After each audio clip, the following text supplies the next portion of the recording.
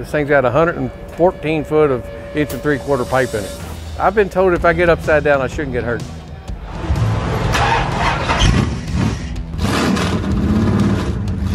I'm Tom McCreary from Louisville, Kentucky. Car's a 1961 Ford Falcon two-door wagon, original two-door wagon. It was called a deluxe with all the stainless that's still on it. Made a gasser out of it, put a Econoline Ford van front straight axle in it. It's got a 351 Windsor to a 408 stroker. It's got a C6 transmission and a Ford 9-inch rear end. It runs about 780s in the 8th. And I got it because it's different. It was already, when I built it, it already had the axle underneath of it.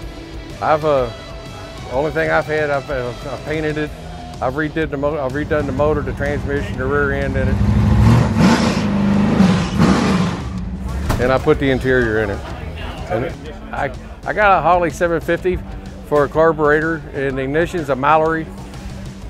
Well, this winter I'm going to freshen the motor up and put a bigger cam in it, because this is my 6th year of running the motor.